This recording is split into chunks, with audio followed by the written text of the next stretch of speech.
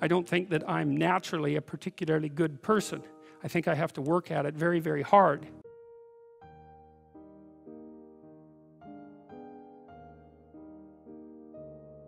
Saying, I don't know if that happened voluntarily or involuntarily, but I could feel a sort of split developing in my psyche, and the split, and I've actually had students tell me the same thing that has happened to them after they've listened to some of the material that I've been describing to all of you.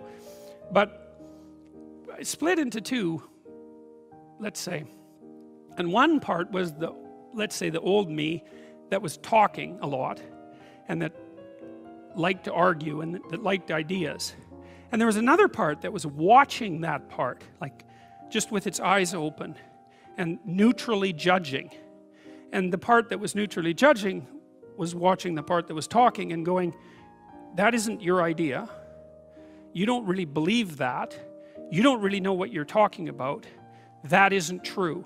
And I thought, that's really interesting. So now and that was happening to like 95% of what I was saying. And so then I didn't really know what to do. I thought, okay, this is strange. So maybe I've fragmented, and that's just not a good thing at all. I mean, it wasn't like I was hearing voices or anything like that. I mean, it wasn't like that.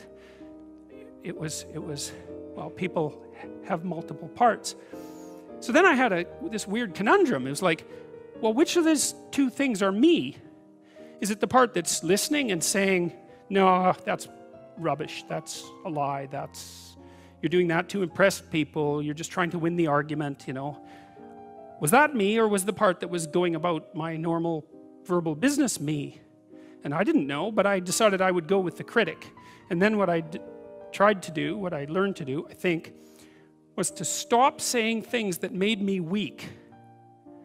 And now I mean, I'm still trying to do that, because I'm always feeling when I talk whether or not the words that I'm saying are either making me align or making me come apart. And I think the alignment, I really do think the alignment I think alignment is the right way of conceptualizing it, because I think if you say things that are as true as you can say them, let's say, then they come out of the depths inside of you. Because we don't know where thoughts come from. We don't know how far down into your substructure the thoughts emerge. We don't know what processes of physiological alignment are necessary for you to speak from the core of your being.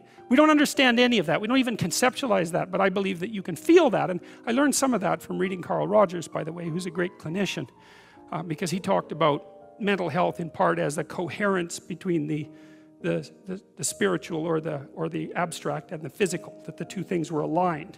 And there's a lot of idea of alignment in psychoanalytic and clinical thinking. But anyways, I decided that I would start practicing not saying things that would make me weak. And what happened was that I had to stop saying almost everything that I was saying.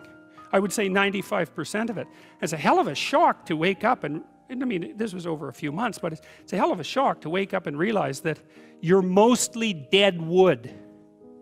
It's a shock, you know, and you might think, well, do you really want all of that to burn off? It's like, well, there's nothing left but a little husk, 5% of you. It's like, well, if that 5% is solid, then maybe that's exactly what you want to have happen. Well, so I told you that story as an elaboration of this line. And God saw that the wickedness of man was great in the earth, and that every imagination of the thoughts of his heart was only evil continually. It's a question worth asking. Just exactly what are your motives? Well, you know, maybe they're purer than mine were, and it's certainly possible. I don't think that I'm naturally a particularly good person. I think I have to work at it very, very hard. And I don't necessarily think that everyone is like that.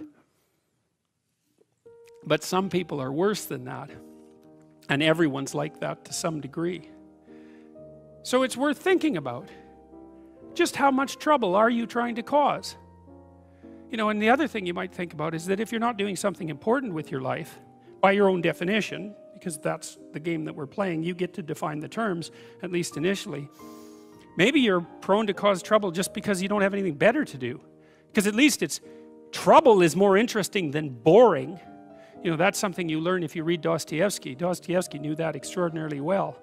And so if you're not doing something, if you're not pushing yourself to the limits of your capacity, then you have plenty of leftover, what would you say, willpower, energy and resources to devote to causing interesting trouble.